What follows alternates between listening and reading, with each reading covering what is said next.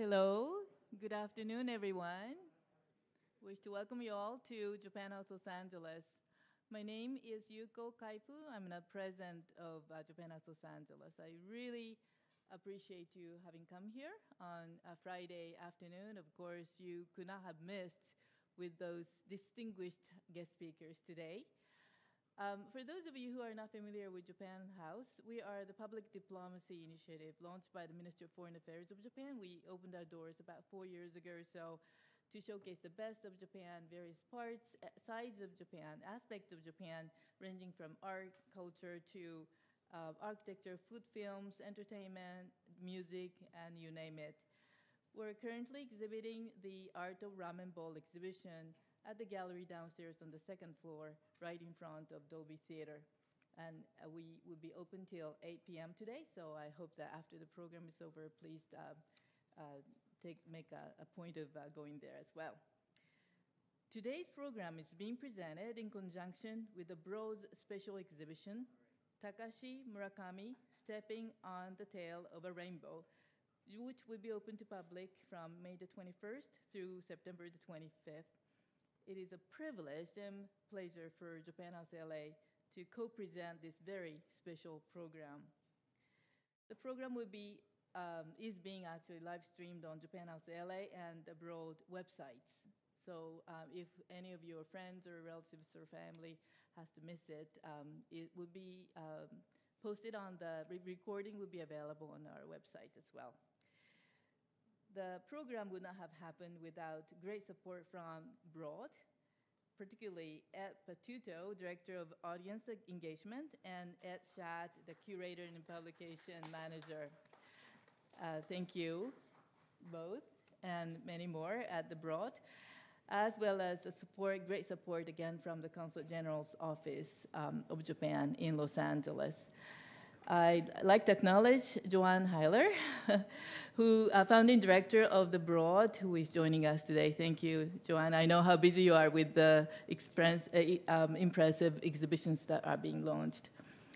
Before we start the program, I'd like to remind everyone to please keep wearing masks throughout the program for the safety of everyone in the room. If you got to bring your masks, we have them available, so please contact our staff. Of course, the speakers would be taking off their masks. We will have 1 hour or so of chat by Etsuko Price and Takashi Murakami, which will be followed by Q&A, and then we'll be having a networking reception. Before we get down to business, the fireside chat, I'd like to ask Consul General Akira Muto of Japan to say a few words. Consul General?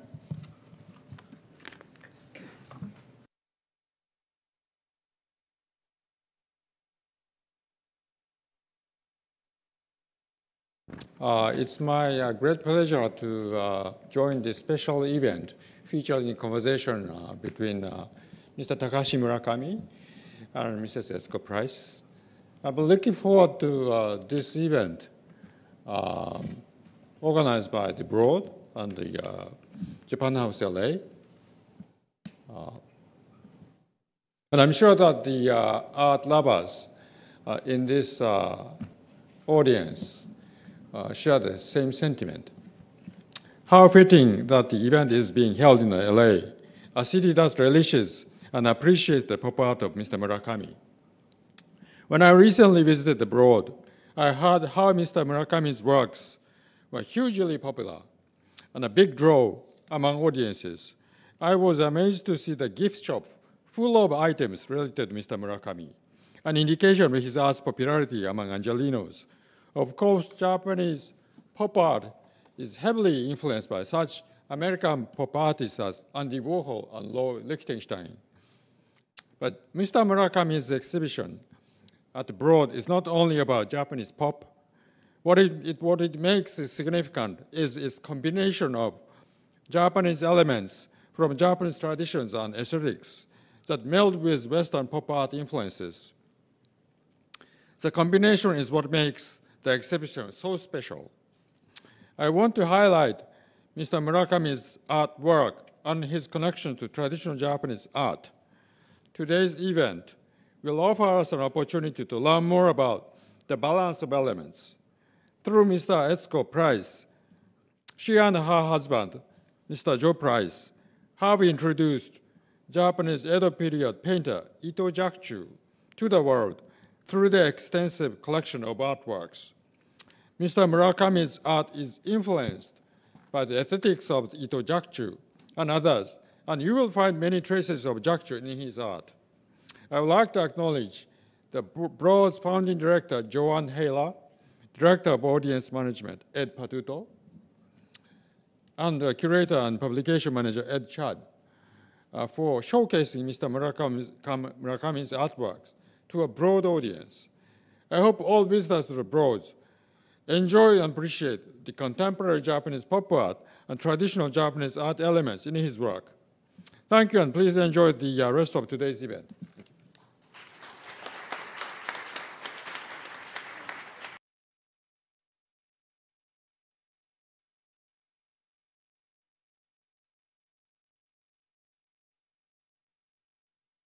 Thank you, Consul General. As a matter of fact, this program would not have happened without your great support and initiation, so thank you.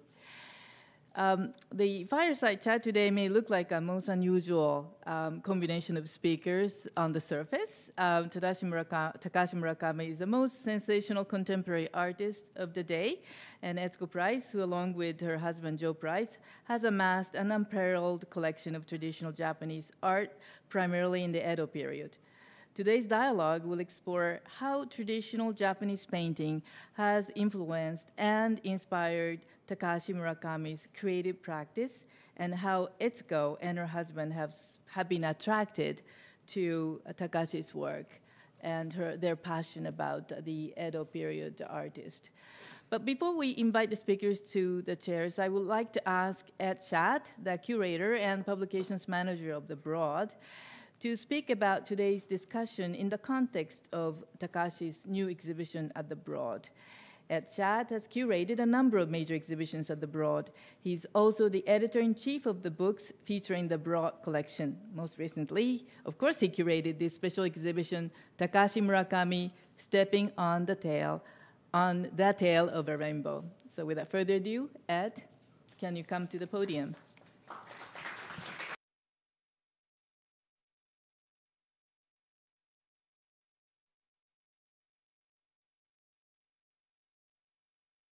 Thank you, Yuko, and thank you, Consul General, for the introduction and for facilitating this conversation this evening. This is a very important and meaningful event for the Broad Museum.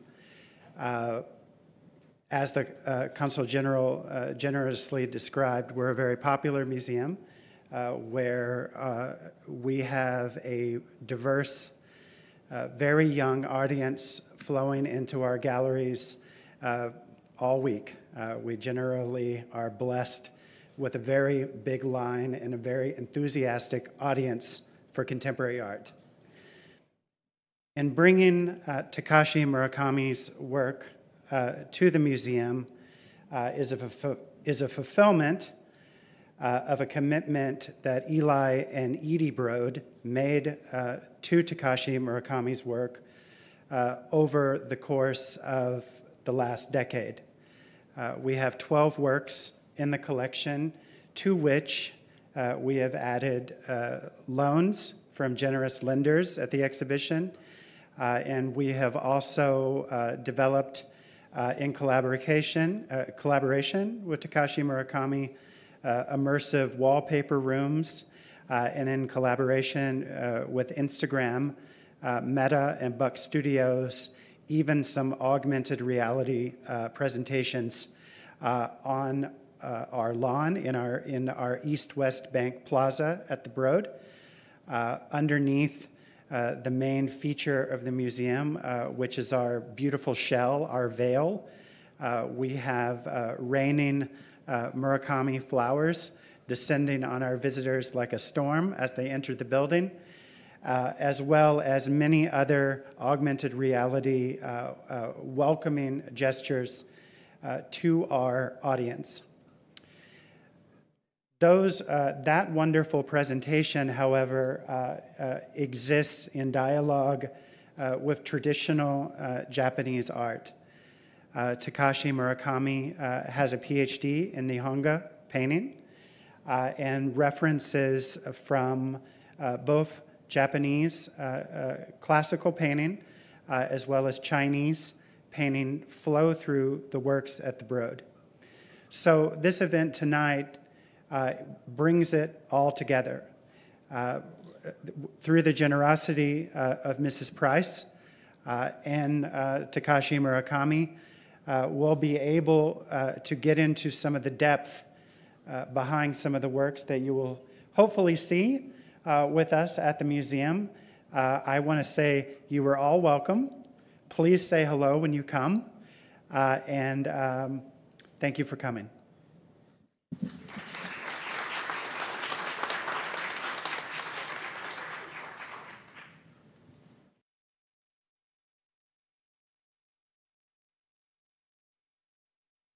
Thank you, Ed, so much. So now let's start the program. I'd like to invite Etsuko Price and Takashi Murakami up onto the stage, and I'm going to join you there. And Yuko-san is an interpreter.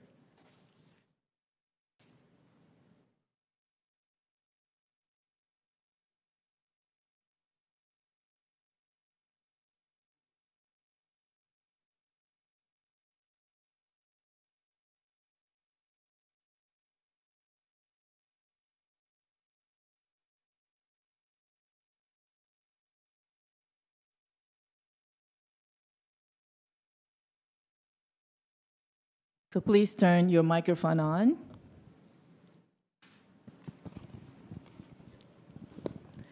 So again, thank you so much for making your time available, Takashi-san. You must be very busy, and it's an honor having you here, and Etsuko-san as well.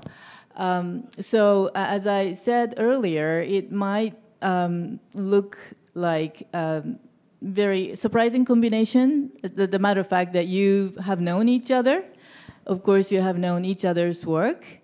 Can you tell us a little bit about how you got to know each other and how you assessed, for Etsuko-san, I'd like to go to you first, how you and Jo-san, your husband, have been fascinated with Murakami-san's work.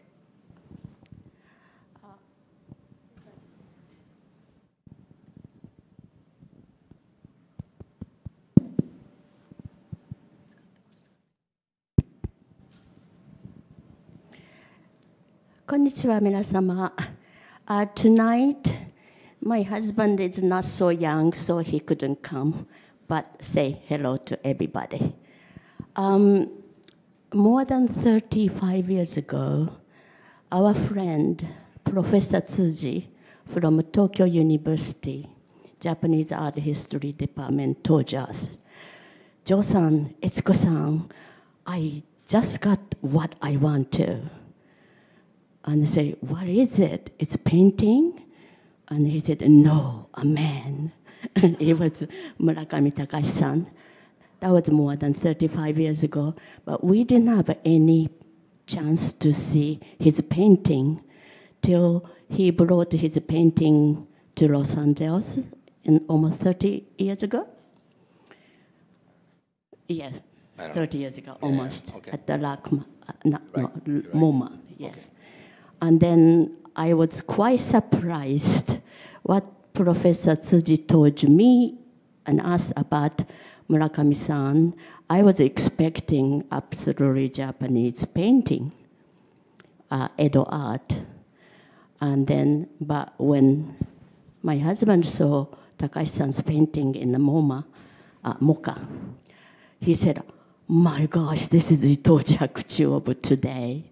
And ever since then, we are very good friends to each other.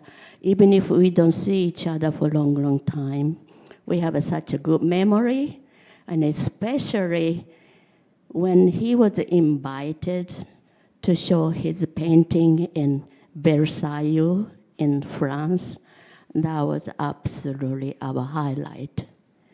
And I just cannot explain about his exhibition at Versailles in France. But he can maybe tell you tonight. But ever since then, we treat him as a Ito Jakuchu of today. You may not know who Ito Jakuchu is.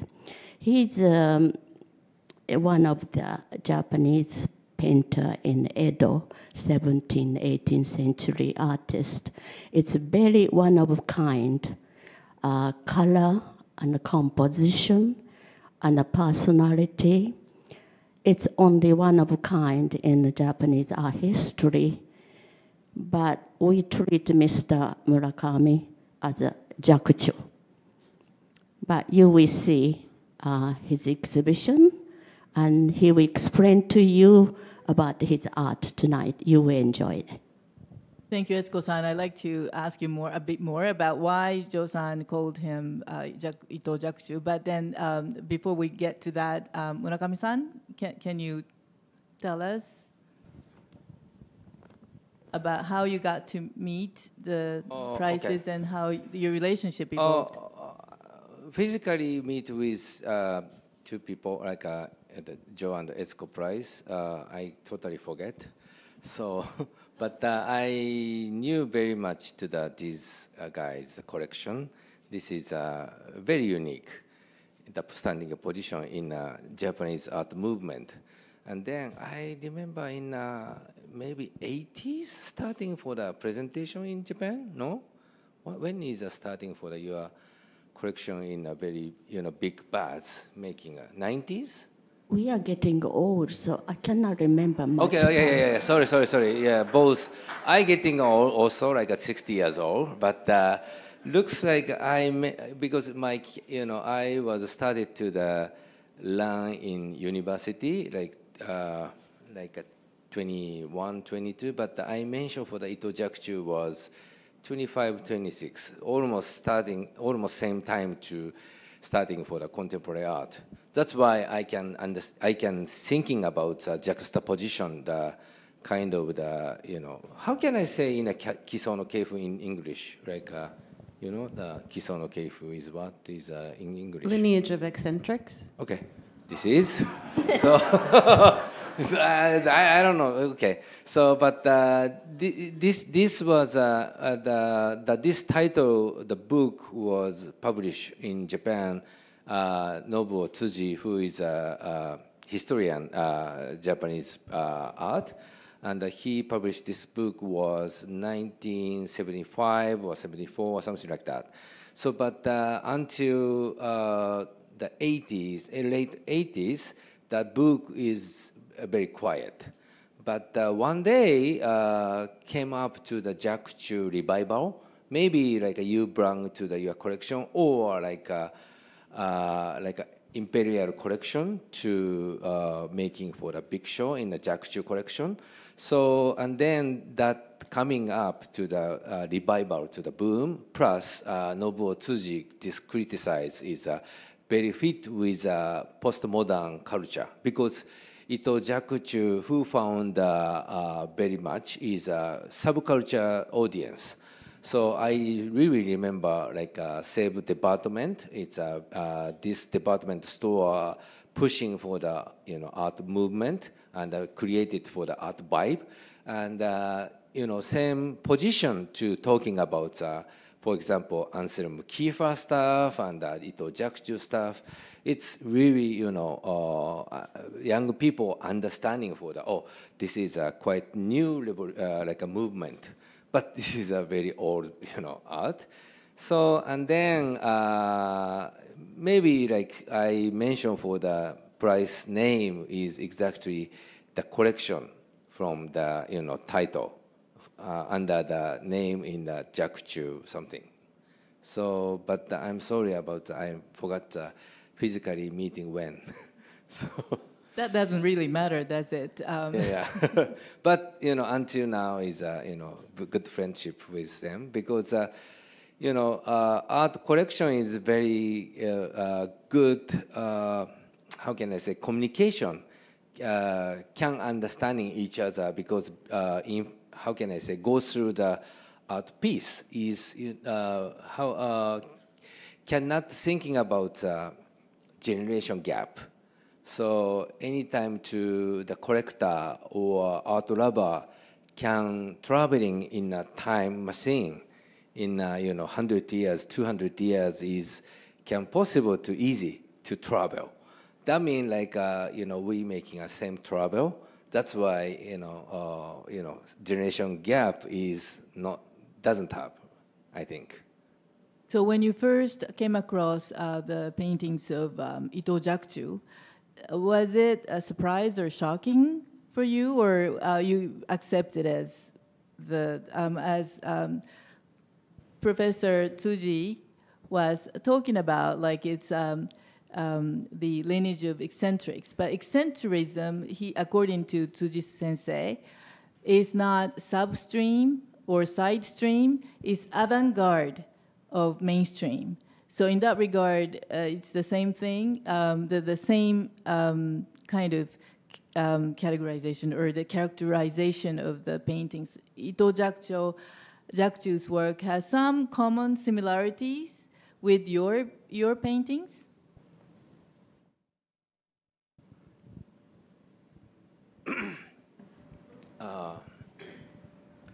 Maybe in the 80s, I told you about the revival movement in Ito Jakchu revival stuff. The moment before, so Japanese audience anytime to mention for the kind of the quiet, like say wabi-sabi stuff, because too much influence from the Western culture, I think. So calling Ogata or some Rimpa, say the Rimpa school, is quite famous. Yes, now still very strong movement. This is because this is one of the very big movement. Rimpa, it's came from the very stylish like flower design stuff and the landscape design stuff. That is a mainstream, and also why this is that Rimpa was pretty famous is maybe like influence from the Western view. So, but Jakuchu or like eccentrics group of type of artists, why is hiding from in history? Because these guys, these artists was exactly Japanese view. One of the Japanese view is a very, how can I say, micro, or I don't know, like I don't know, I don't know. So precise, watching. And for example, one of another artist, Shohaku Soga. This is my favorite art, one of my favorite artists. That guy is how can I say, original painting came from China and Korea, so mostly China, and Edo-period artist like a leading and watching from the original painting, and then scanning in brain, and plus something new, at the moment was cutting edgy, like information. For example, Jakchu can paint it in precisely like a chicken like shape of stuff, or a dog or something. Etsuko-san, before this talk show, explained me about when Jakchu making a paint in the tiger. So he exactly imitated for the Chinese painting, plus he watching to the kind of the skin or something, right? So, and then he precisely imitated this one, plus he explained in painting the, how can I say, didactic explain stuff in a painting. Is that okay in English? I don't know. So yeah, it's I don't know. So Something like that. Sorry about that. Thank you. Maybe missing away. Eccentric, according to Joe Price, eccentric mean is very special. Murakami Takashi, Ito Jakuchu in Edo-period and Rosetsu or other, which everybody call eccentric. According to Joe Price, they are special, not eccentric. And the audience is eccentric because they doesn't understand about certain things. So to us, we treated like Professor Tsuji and Ito Jakuchu and Takashi-san, they are very normal. It's a different way to look at. And then all the audience is eccentric to him. I think, right? But anyway, I like his shoes. You mentioned, many times. Did you design this? No. It's a Balenciaga, by the way. So big. Expensive. Yes. So, when I first came across the book, The Lineage of Eccentrics, and we were going to talk about it, and I asked my professional colleagues, is it okay to call Murakami-san and Ito Jakuchu eccentrics? Because eccentrics is not necessarily a positive word to describe anyone, but they said it's okay because Tsuji-sensei, Professor Tsuji, already established that concept. But I guess that for Joe Price, to come across the first grapevine, the first painting by Ito Jakuchu when he was very young in New York. He was so fascinated with that particular piece. And I think that we do have somewhere a painting of it. But why do you think, Etsuko-san, that Joe-san got so attracted to his painting? Could you please push number 13? It's a great, yes. When my husband graduated Oklahoma University, which he was 22 or 23, and he got a gift, I think it was cash, from his parents. So he went to New York to buy a sports car. I think he loved the Chevrolet sports car or something, or Benz, I don't know. But he was walking in the Madison Street, Madison Avenue, and he saw this painting, and he just did not know what it is. But he said, I like it, I buy it. Oh, but before that, he was walking with Frank Lloyd Wright on the Madison Avenue. He went to this antique store first, and he had to follow Mr. Wright. And after 1 hour or so in the store, he had to take Mr. Wright to his hotel. And then after that, he ran into this store and say, I want to buy this. And he said, what is this? But that time, everybody thought this was a Chinese painting. But he said, I will buy it anyway. So that was almost 75 or 70 years. He's in 1903, so he saw this as a very special painting. And then when he saw Murakami Takashi's painting first, he said, oh, I remember 70 years ago how much I was exciting. And then when he saw Takashi-san's painting, he said, I got the same feeling. So its painting itself is different, composition is different, its color is different, but somehow my husband thought this was Murakami Takashi. I don't know why he said that, but maybe he saw something that beyond something that we cannot see. This is Takashi-san's painting. Its color and then composition and all that, it's very much like, he believed very much like Ito Jakuchu, remind him of Ito Jakuchu. he did. I'm sure Takashi-san is not painting this as I'm going to make a copy of Ito Jakuchu, but it just, they must have the same feeling toward to art. Very original and very brave, beautiful, fun, and the color is so beautiful. You can really see beyond something. Takashi-san, how do you respond to that? I'm sorry about that, in starting for the very difficult something. So I want to speak in Japanese and the translation for Yuko-san. So start.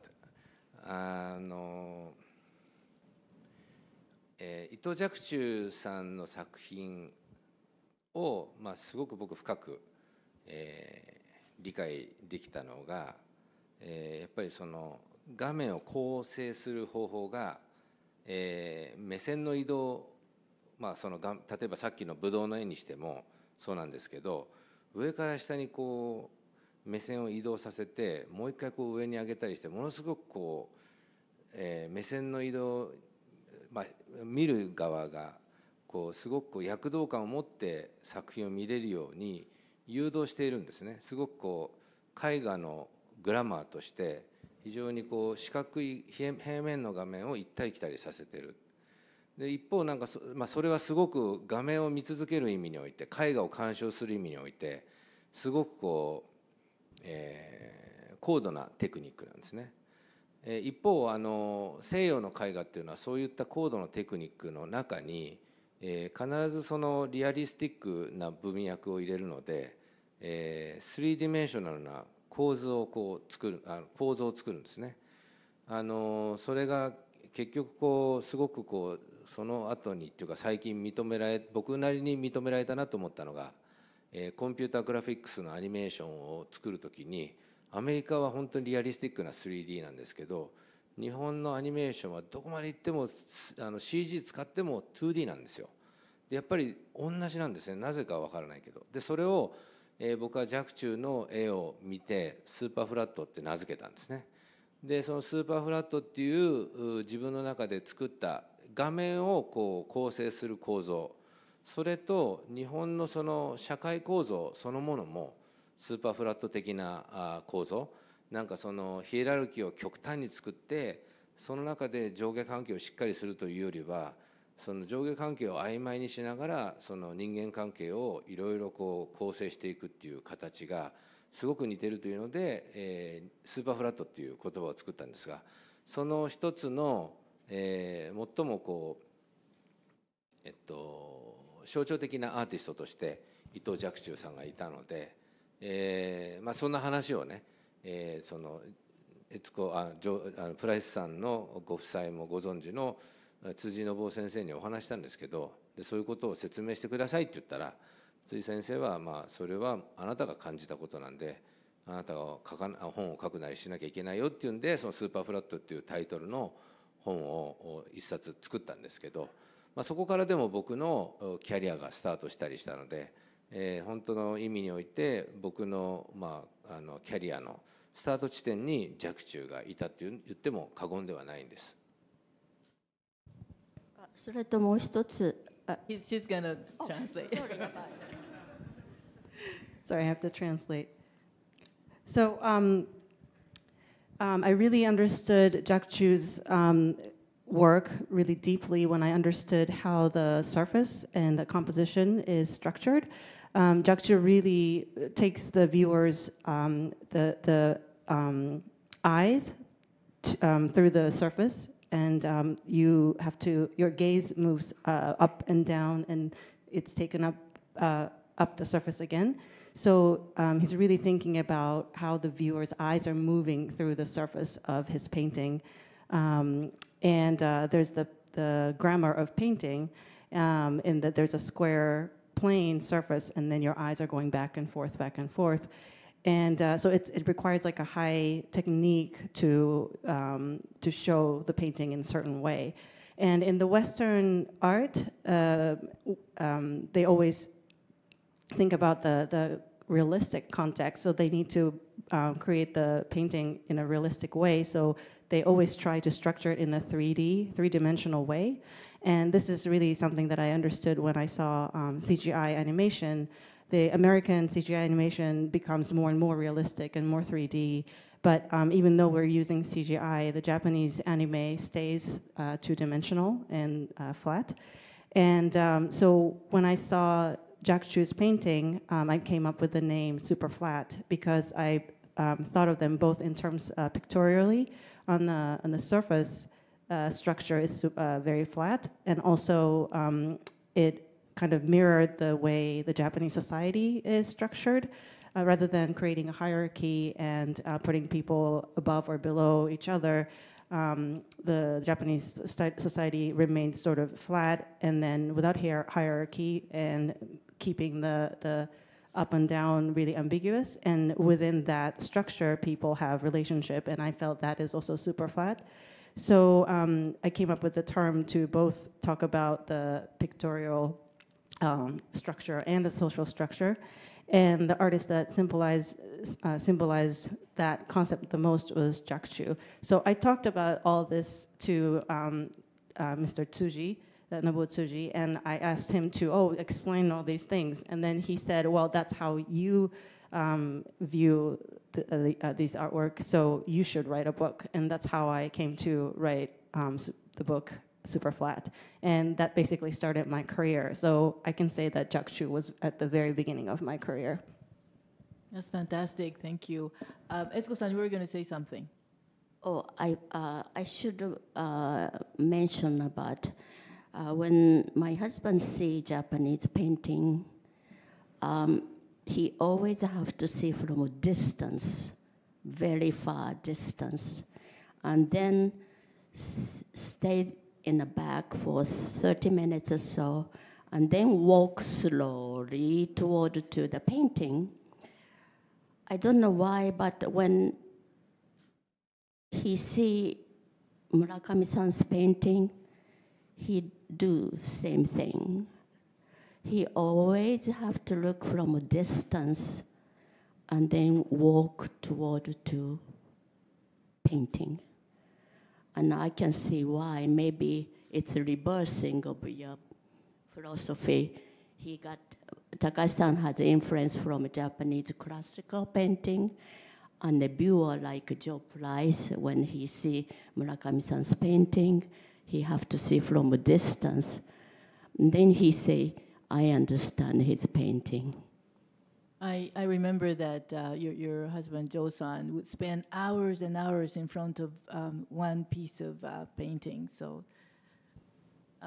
Takashi-san, were you going to say something? I mean, and I noticed that you picked up the microphone. あれな15年ぐらい前ですかね、国立美術館でプライスコレクションやった時に露雪の絵の前がめっちゃ暗くて、なんか3キャンドルとか2キャンドルかぐらいの光で見せてたところがあって、ですごいこうプライスさん、あとラクマのミュージアムも非常に特殊な鑑賞の環境を作ってらっしゃっていて、そのプライスさんの中では日本の絵画はこうやって見るべしという哲学がものすごく強くおありで、珍しいコレクターなんですよね。言ってみればどうやってアメリカの人間がその日本のその芸術と対峙するかということを非常に深くこう考えて、それを模索した結果、実はその当時はその襖の絵が描かれた屋内にはそんな光は届かないはずであったと。だから箔を貼ってリフレクションする太陽の光を非常に上手に使おうとしてたんであるからして、そういう環境になきゃいけないんだ。であとそのラクマも全然こう乾燥度合いが違うから、その湿気をもっとたくさん館内にこう充満させて、その日本の湿度っていうものと共に見るべき状況を作ることが、絵画に対してリスペクトを捧げているというか、そういう環境でないと本物の環境で見てることとは言えないんだっていう、すごいその鑑賞者サイドのクリエイティビティを非常に強く押し出していったコレクターなんですよね。なのでその意味で、その15年前か20年か忘れちゃったけど、国立美術館でやられた展覧会は非常に日本のオーディエンスにとっても大変ショックだったと思うし、そこに要するに暗いところで見ろっていうその展覧会の在り方っていうものが、やっぱりこうすごくショッキングだったのは、今おっしゃってたみたいにプライスさんの頭の中では多分タイムトラベルしてるんですよね。それタイムトラベルは2つの意味があって、一つは若冲みたいな人においては、もちろん200年か300年ぐらい前にタイムトラベルしてるのとともに、そのアーティストが描いてる時間、例えば1ヶ月なのか2週間なのか分からないですけど、その時間をタイムトラベルしてるんですよね、きっと。でブロードさんの僕鑑賞方法を見てても思ったんですけど、やっぱりコレクターはそのアーティストの描いてる時間をタイムトラベルするときに一番こうなんかどうしてコレクションしちゃうかっていうと、その瞬間に自分がそこにこうアーティストの頭の中に入り込んでトラベルできるんですね。それがジョーさんとかはやってらっしゃったと思うんですよ。で多分僕の作品をそういうふうにやってくださったっていうのは、僕が描いてる時間を一緒に同期しようとしていろいろ探っていただいて、それで僕の絵をここで引っかかって、ここからこう例えばスノーボードするみたいにライディングできるんだとか、そういうのを探し当てた時にこうやって見るとなるほどなるほどっていうような感じで鑑賞が終わるっていうことだと思うんですけど、そういう形でその鑑賞方法においてものすごくクリエイティブな見方を提示されてきた方だと思うんですよね。だからその本当にコレクターって中毒みたいにどんどん作品買っちゃうのは、その一回その旅にはまっちゃうと、やっぱりトラベラーいろんなところに行きたくなるのと同じように、作家の頭の中のトラベルにもどんどん入り込んでいくと思って、それをやっておられたすごくユニークなコレクターだったんだろうって過去形しちゃってすいません思いました。すいません。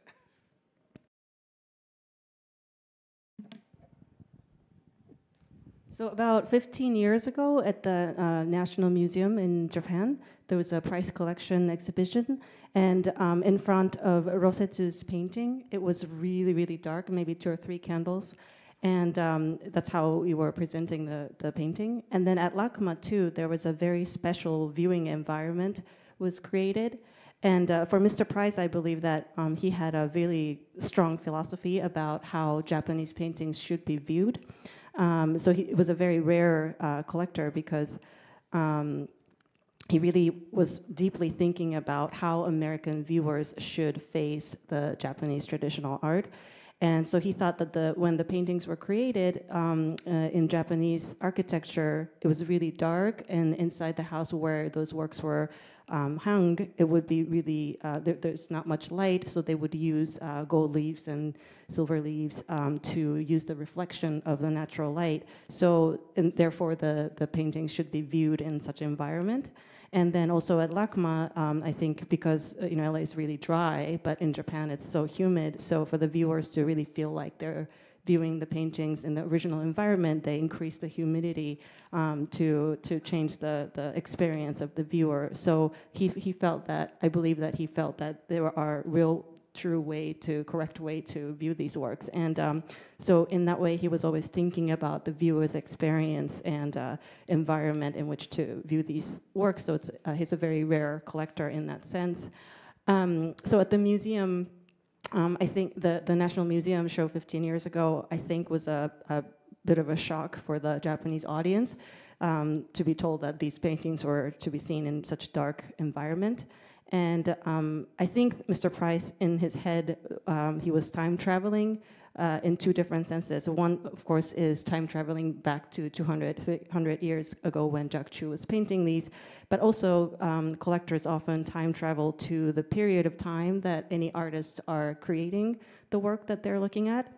And I think it's something that the reason why collectors are sort of forced to collect something is because they time travel to the moment the artist is painting or creating their work and really get into their heads and really understand how and why these artists are making these works. So for my work as well, probably Mr. Price could really see time travel to the moment that I'm making those works and thought, oh, he must have had a problem here, he stumbled here, he had to stop, and maybe had a breakthrough here. So he kind of has the experience of writing, the experience of my act of painting.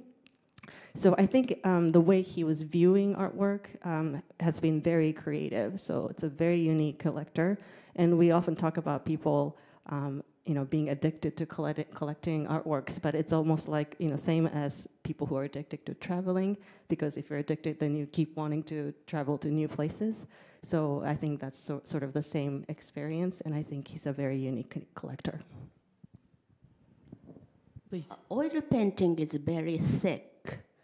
The Japanese art is watercolor, so it's very thin. And if you see painting which painted by watercolor and on a very bright light, it's very, very hard to see. And if it is Japanese painting or Chinese or Korean painting on a very paper and a very thin color, you have to see in a dark room so they can see more. And one time, my husband was taking one student into the museum and put her into the case, in a very bright case, for 30 minutes. It was very, very sad situation, but he was asking this girl how you felt in such a bright case, sitting for 30 minutes. And she said, I didn't like it. And he said, this is the same thing happened to any painting. You don't show painting or any object which artist made should see in a darker room. It's more gentle for the art and good for your eye. And you see more in dark, because your brain wants to see, and therefore I will see more. That was my philosophy. It was very kind to the art. So as Takashi was saying, that you introduced the real way of observing and appreciating art when the Price collection traveled to Japan. I also remember that usually when you go into the art gallery, art museum in Japan, you are supposed to line up in queue, and okay, in front of this particular painting, you're supposed to appreciate it. I mean, you can see it just for 5 minutes and then move on to the next one. So it's very structured. But then you said that, no, you don't have to do that. Students can come and sit down or lie down and appreciate and take as long time as they want to. And that was really sensational. Was really the new way of really appreciating the art. So I remember that, and that was what you and Joe-san came up with. Basically, art collector is not just only art collector, because just they want to buy what they want to buy. They have some kind of obligation to teach younger or anybody how to treat art. My husband was more respecting toward the artist, of course, art itself too, but he always said human is second and art is first. We should respect more the way show the art. And he was always saying, we have to teach young people how to look at art. So I like his philosophy. Thank you. So my next question to both of you is that you seem to have some certain message through the art. For example, Etsuko-san, when you and Joe decided to send the Price collection to the devastated area after the Great East Japan earthquake and tsunami, you sent the prize collection again to cheer people up. And some of the people who never expressed emotion before they came to the exhibition shed tears, and they could really be like human. So I think that your effort to heal the pains of people in the devastated area was there, and I was really touched. But Takashi-san also has had a long-standing message or theme. Your theme was like, please correct me if I'm wrong, but after the World War II, or the economic disaster, the disasters in 9/11, 3/11.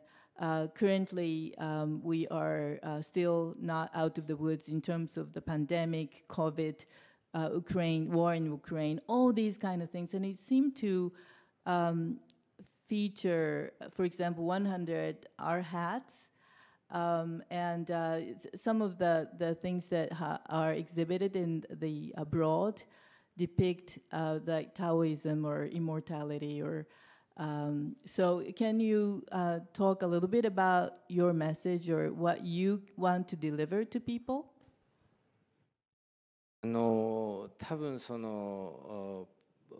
僕のね、プライスさんたち本人がそう思ったかどうかはちょっと置いといてね、僕が受け取ったメッセージ、要するに東関東大震災の時になんでそういうコレクションをツアーしたかっていうその場所に、僕のイマジネーションね、僕も東関東大震災で一番メンションしたのが、どうして日本には一神教というか一つの神様を信じるものができずに、八百万の神っていうものに対して信心があったのかっていうのが非常に分かんなかったものが一瞬にして解けたんですよね。つまり自然の脅威があまりにも巨大で、いろんなものを例えば信じてたとしても信じられないことが起こってしまって、しかも大災害が起きる時っていうのは自然現象ですから、次から次へと悪いことが起きてしまって、それでその自然に対しては無力であるっていう、その無力っていうものが一番、無力であるっていうことだが、それでも生きていかなきゃいけないっていうことで、その自然を恐れおののくだけではなくて、自然を敬うっていうことをその宗教的な文脈で解釈し直さなければいけなかった。だから一瞬外国から見ると一つの神様を信じずにいろんな神様がこう羅列されているような日本のその宗教観というのはこういい加減に見えるかもしれないけど、でもそうするしかないぐらいの自然の脅威があるから、ということで日本の八百万の神を信ずる、なんかその宗教出現のこう瞬間を見た気がしたんですよね。つまり日本とは何かっていうことっていうのは、そういう大災害が日本の一つの大きな、文化の底辺にあると。でそこに多分プライスさんはコレクションを送って、なんか要するに暗いところで絵を見ることがすごく大事だっていうのと同じように、大災害の後にその芸術を鑑賞するっていうことも非常に大事な鑑賞方法なのではないかっていうことで送ったんじゃないかなと僕は勝手に感じました。それは本当かどうかは分かんないですよ。でもう一個僕自身に関して今ブロードのところで、展示している2つの大きな作品「百羅漢」と群仙図、ちょっとタイトル忘れちゃったんですけど自分で書いてて、その25メートルの群仙図、これ本当にあんまりこういうこと言っちゃねコレクターの人たちに申し訳ないんで言えないんですけど、その25メートルのペインティングと、カタールにある100メートルのペインティング、この2つのペインティングは僕の人生の中で本当ベストなタイミングにベストなものができたと思っているんですけど、それやっぱりその日本人というのは何か、それは自然災害だっていうことが自分の中で腑に落ちた瞬間だったので、その意味で大震災の後にああいったすごく大きな作品ができて、僕的には良かったと思ってるし、かつプライスさんのコレクションのツアーもそういう日本のリアリティの中に自分のコレクションを置いた時に自分がどう見えるか、プライスさん自身がどう見えるかっていうことを試してみたかったんじゃないかなっていうね、表面面的にはなんかいろいろねチャリティーとかそういうことあるかもしれないけど、実はそういうことよりもコレクターとしてもしくはその鑑賞者として抑えられない欲求があったんじゃないかなと僕は思ったんです。でちょっと僕のね展覧会の宣伝になっちゃうんですけど、今回のパンデミックにおいてはこれ日本だけじゃなくて世界中の人たちが受け取った自然災害、大きな自然災害なんですけど、展覧会の奥の方にピンク色のなんか可愛らしい、でも変なキャラクターが立ってる絵があるんですけどね、それは今回のパンデミックの時に受け取った僕の印象の作品なんですよ。なのでそういう自然災害と共に生きる人間の姿っていうのを書き写すっていうのが僕結構芸術の一つの大きなテーマだと自分は感じたので、その東関東大震災の時に。なので今回もパンデミックを機にいろいろと新しいことをやってたりするんですけど、ちょっとまとまりがあれですけど、プライスさんのコレクションがなんでそういうところで持ち出してやったのかっていうのを僕感想を述べてみました。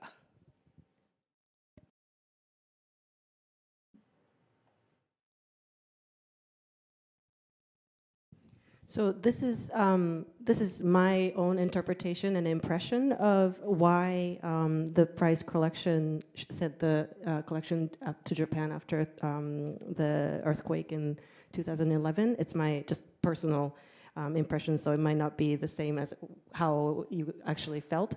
But that earthquake and tsunami disaster for me was the moment when I suddenly understood why Japan is not monotheistic, but always believed in myriad of gods. That sort of mystery was, I always had that mystery, but it was resolved because Japan is always onset by natural disasters all the time, and you cannot be saved even if you're believing in one God, and they just keep coming, the natural disaster, one after another. So what you over time understand is that you're completely powerless against nature, but you still have to keep on living. So from just fearing nature, you have to start revering nature, and I think that's why we started believing in so many different gods everywhere. In a religious way, we had to reinterpret what nature, our relationship to nature, and from the outside with solid monotheistic religion, it might look a little bit all over the place, the way we believe in so many different gods.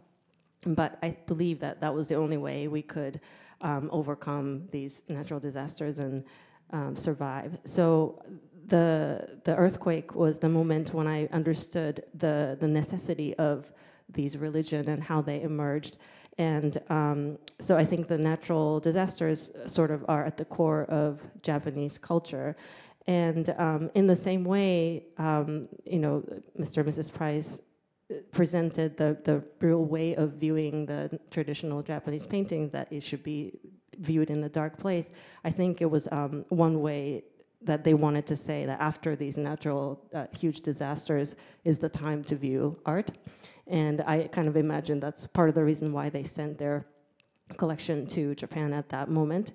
And at the Broad, currently on view, the paintings that are currently on view, the 100 Arhats and the in the Land of the Dead, stepping on the tail of the rainbow, which is a 25-meter long painting. And also my 100-meter long painting, 500 Arhats that is still in Qatar.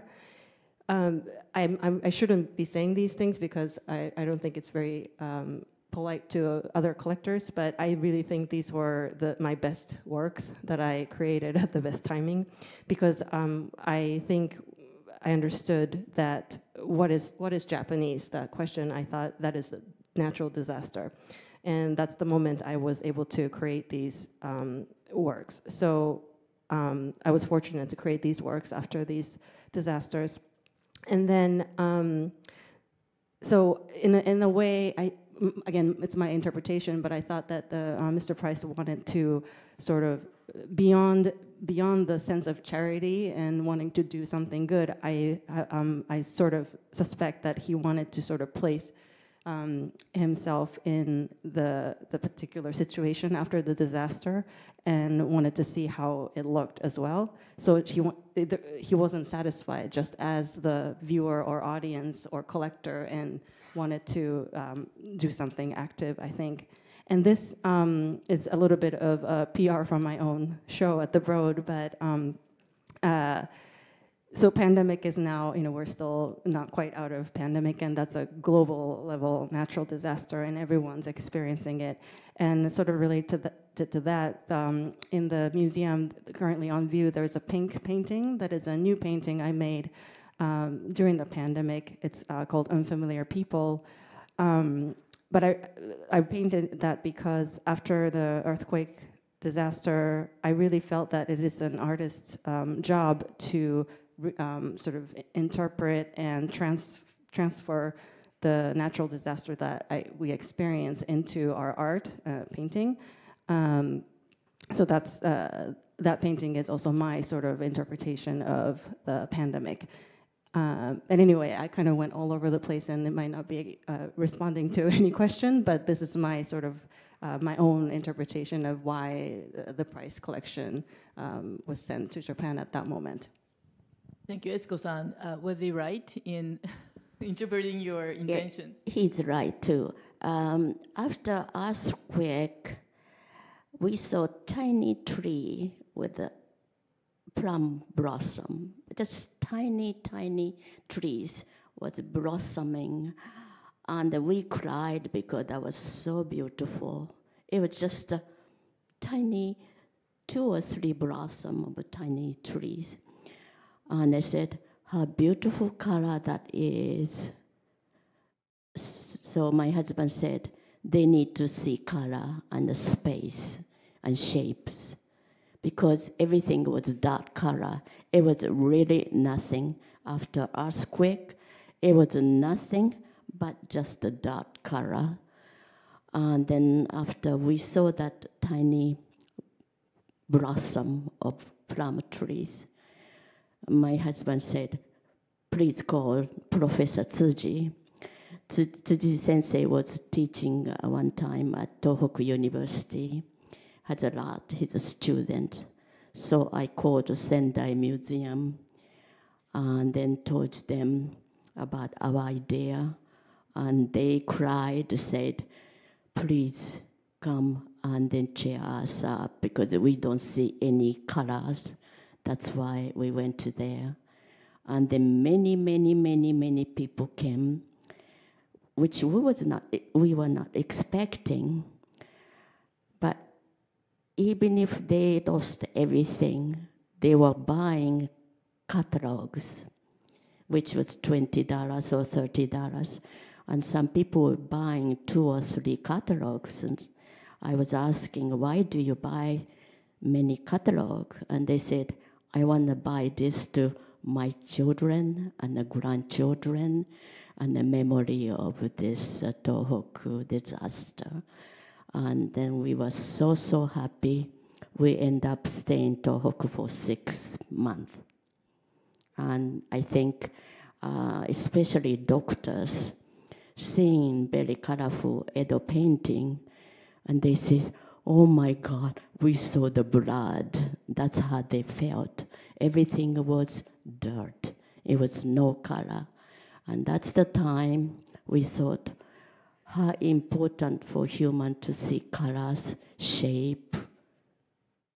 It's just, that's how I felt. It was so, life is not that important if we don't see color, shape.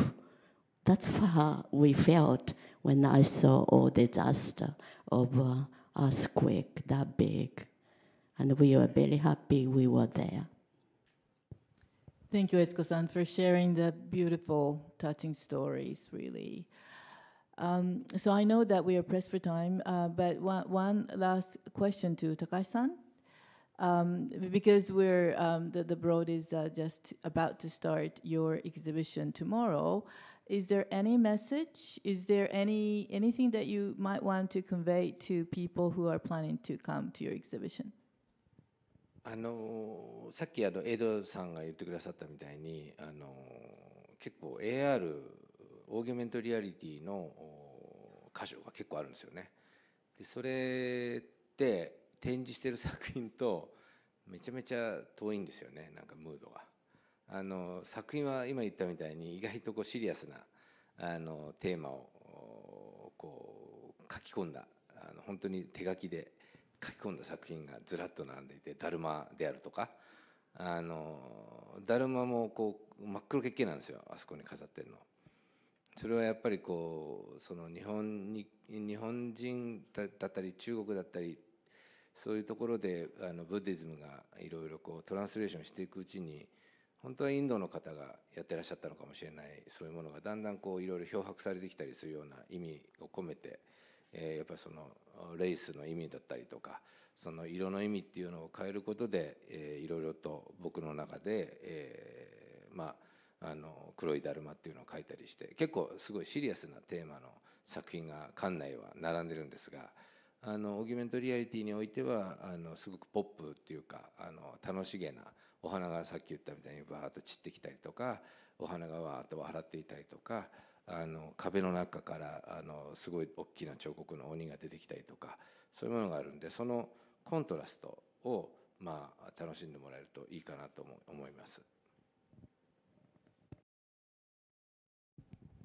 As Ed mentioned earlier, this exhibition has the AR components. There are many of them, the augmented reality component, and the mood between the exhibited physical works and the AR component might be very, very far apart because the works that are on view, physical works on the view, have very serious theme as we've been discussing, and they're all meticulously handcrafted, hand-painted, and the themes are really heavy, very serious. An example, there's a painting of Daruma, the Zen monk who meditated for 11 years.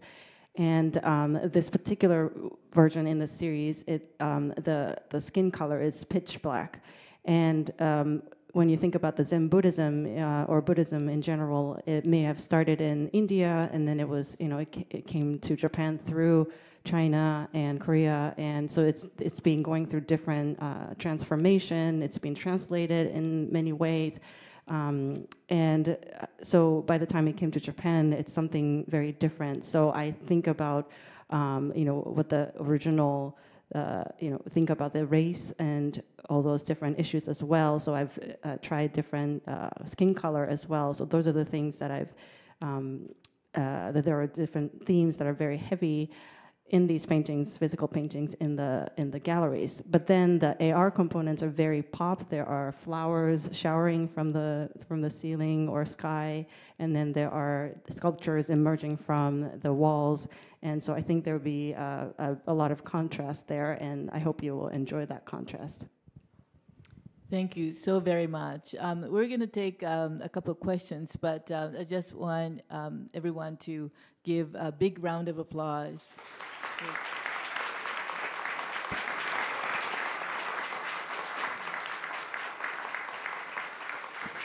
It's so touching. So here, we like to take a few questions. If you have questions, why don't you raise your hand so that a mic runner would be coming. Yes.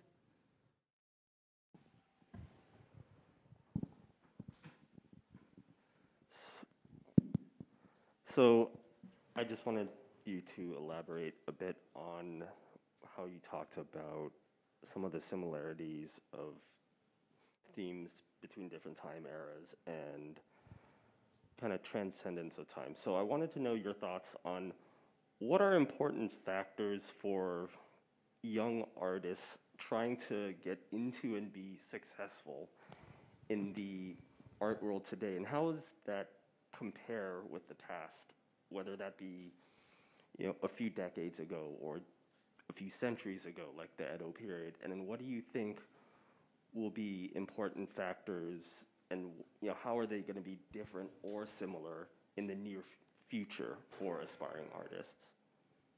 Is a question for Takashi? Any of you. Okay.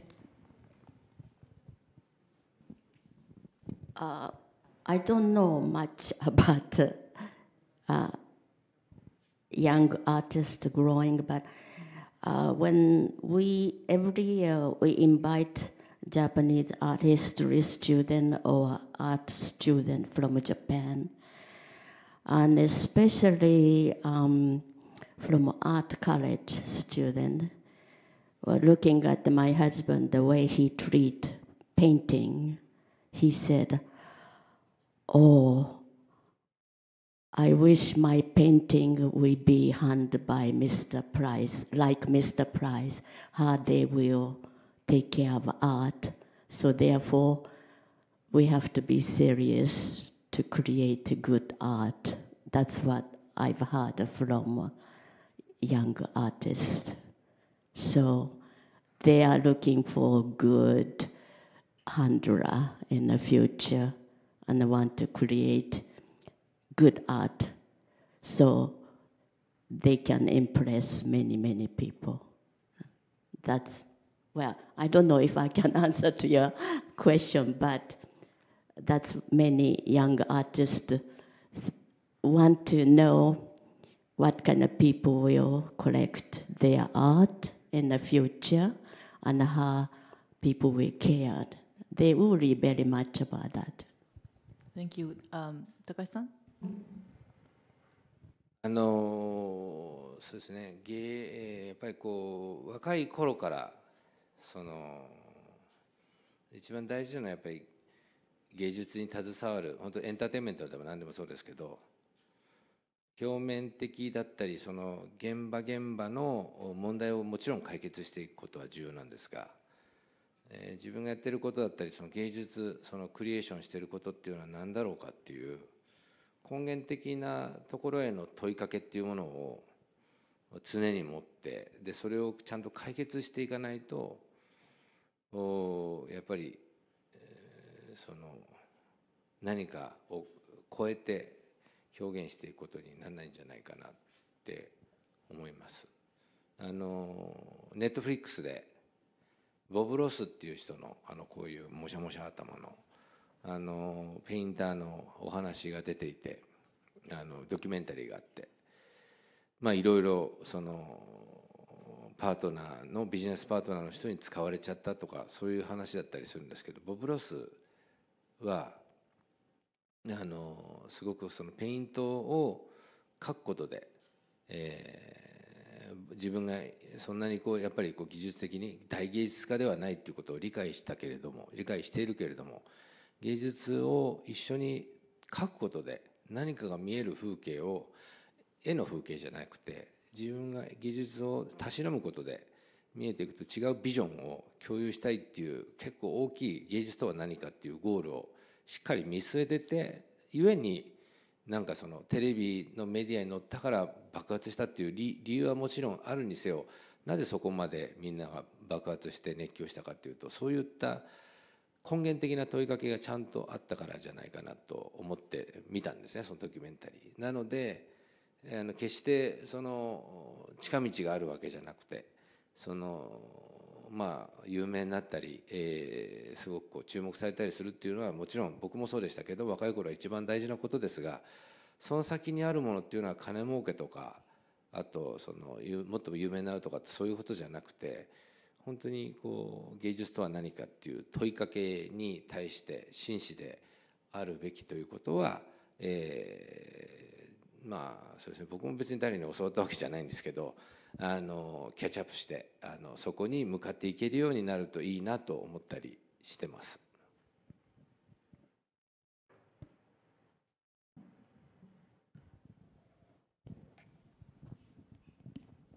So since one is really young, what is really important is not just to sort of take care of all the daily issues on the surface or the problems that are existing just around yourselves day to day.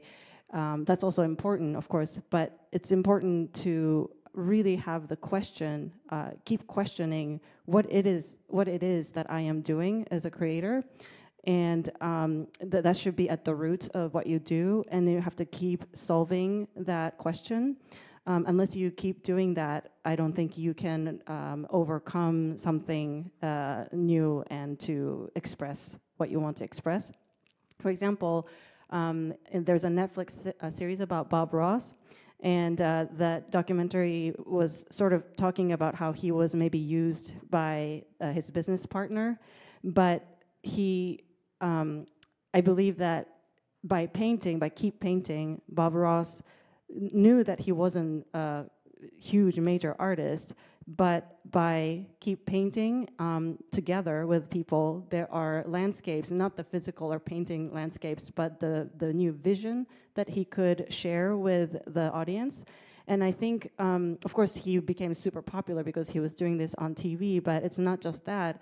I think he became explosively popular for a long time because he had this basic question. He kept questioning this about himself. So I don't think there's any shortcut. And of course, when you're young, it's really important to grab attention and to feel successful. But to keep going and to have the longevity, I think it's really important to keep having that question of what is art and what it is that I'm doing. And you have to keep asking that in earnest. And no one really taught me that, but that's what I believe. Thank you. I really need to wrap up, but one last question, a simple one. Okay, can you do jankenpon between you two? Oh, yeah, please use the microphone.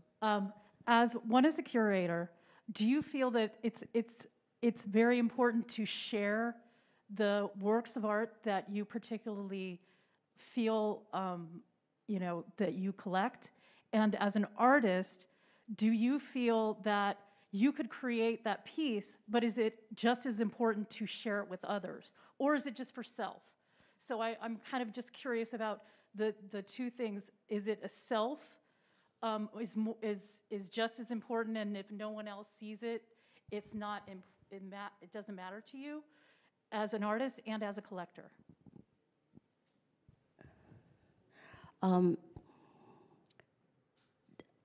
As a collector, of course, we like to share with everybody. And when we were in Oklahoma, I lived in Oklahoma for 18 years. Since I moved to Oklahoma with my husband, he was designing art at the museum. Someday he said at the right place, at the right time, he would like to build a museum to share the collection, because he always thought when people see the art, it will person itself become better person. But when you go to many different museums, politics comes with it sometimes, and then as a collector, we don't like that. We are really scrambled by museum politics. That's the only things we really hesitate come to the museum. I hope every museum without ego or politics, they will show art correct way. It's not the curator's way or director's way. It just show to the people. And then so human can become a better person. We, as a collector, we really hope that way. Thank you. Takashi-san. 素晴らしい芸術は、それこそプライスさんのような方がいつかどこかで発掘してもらえるんですよね。なのでアーティストは何にも考えなくていいと思ってます。一番僕が大好きな例がヘンリー・ダーガーっていうアメリカのゴミ清掃員の作品で、彼は死ぬまで、作品を発表することもなく、大家さんが見つけて、それでそこから有名になったんですけれども、いろいろと障害があって、男女の区別もなかったりとか、区別ができなかったりとかいろいろあったんですけれども、その彼の持っているイマジネーションっていうのは、彼が死んだ後に、本当に誰ともなくその大家さんが発見して発表した直後からもうどんどんみんなを引きつけていく言ってると。だからその意味でアーティストは何にも考えなくていいと思ってるんですね。ただ作ればいいというか、ただ作ればいいんですけども、さっき悦子さんが言ったみたいに、いろいろ雑音、僕なんかね、こんな変な靴履いてるぐらいですから一番雑音が気になる作家ですけど、雑音とか関係なく、とにかく自分がやるべきその仕事、絵を描くんだったら絵を描くとか、そういうことに集中し続けることによって、その存命中に、それが発見されなくても全然それでいいと思ってます。死んだ後から芸術っていうのはそのアーティストの生きた歴史そのものをもう一回リマインドして、それで本当にそのアーティストが真摯に芸術に向き合ったかどうかをもう一回世間が、なんていうんですかね、読み解き直した時に誠実であったアーティストしか残ってないんですね。なのでそういう意味で本当に何も考えなくていいと思ってます。Thank you so much. Sorry. Towards the end, I forgot. All right, so wonderful, amazing art eventually will be discovered by great collectors like Mr. and Mrs. Price. So I don't think artists need to think about anything when we're creating. For example, the great example is Henry Darger. He created all these works, but he didn't present any work while he was alive. He was a sanitation worker, and after he died, his landlord found out all these work that he had created and then presented them. And he has certain mental disabilities, and he wasn't able to distinguish sex, boys and girls in his work, and he was just creating. But after the landlord found his work and started showing the work, his work immediately became popular, and it's been seen widely. So I really don't think artists need to think, they just need to create the work.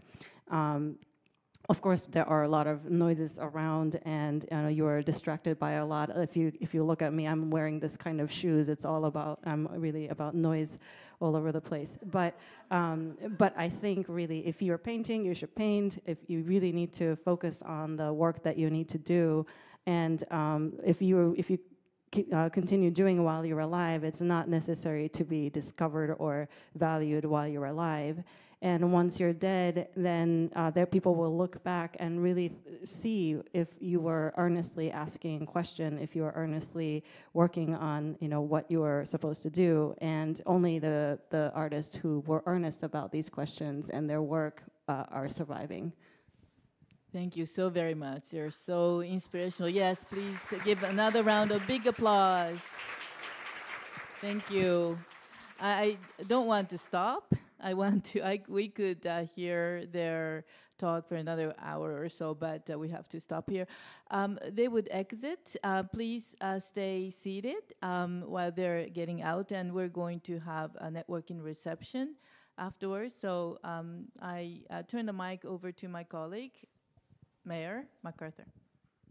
So we're going to have a little photo shoot here with the guests. So we'd like to ask you to remain seated during the photo shoot. And then after the guests have passed outside, we're going to invite you all to get drinks and have a look at our library while we rearrange the chairs in here and turn this magically into a reception room for you to enjoy drinks and appetizers. Thank you.